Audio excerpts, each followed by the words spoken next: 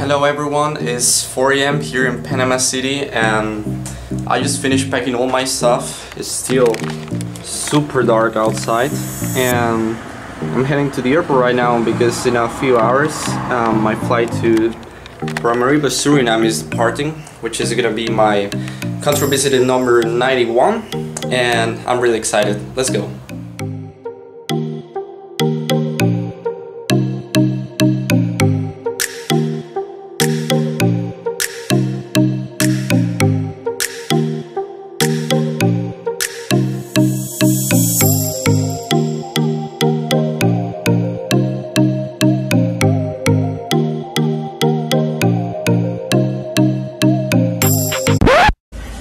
So we are in the airport in Paramaribo, Suriname, my country number 91, and we're in the immigration line. We just got pulled out because we didn't bring a visa, and according to regulations we can have a visa on arrival for Mexican citizens, but they say we cannot get it anymore starting from this year 2020, and they took our passports and they wouldn't let us in, and yeah, they say we're in big trouble, so let's see what happens.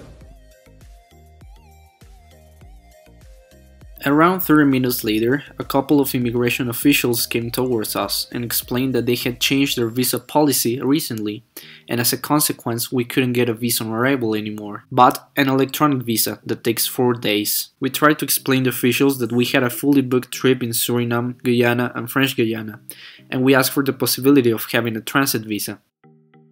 Without any luck, they escorted us back into 2 more airport security checks, and finally in the plane back to Panama, and then to Mexico. They also put our passports and boarding passes in a sealed envelope that was handed to the cabin crew. As soon as we landed in Panama, the airline staff was waiting for us to put us on the next flight to Mexico City. We asked the flight attendants to take a look at the envelope where our passports were retained, and we asked them if we were deported from Suriname. They explained us that we were not deported but not admitted in the country, and during the flight the main difference is that deportees are not allowed to drink alcohol during the flight. At the end, my experience in Suriname was not even close to my expectations, but the immigration officers treated us respectfully, although the measures they took were quite severe. But I must say that this is not the first time that I encountered problems and adversities during my travels. And please don't let this video stop you from visiting the amazing country of Suriname, but read carefully the visa policy. If you like this video and you want to see more about my travels, don't forget to subscribe and follow me on my social media. Thanks for watching.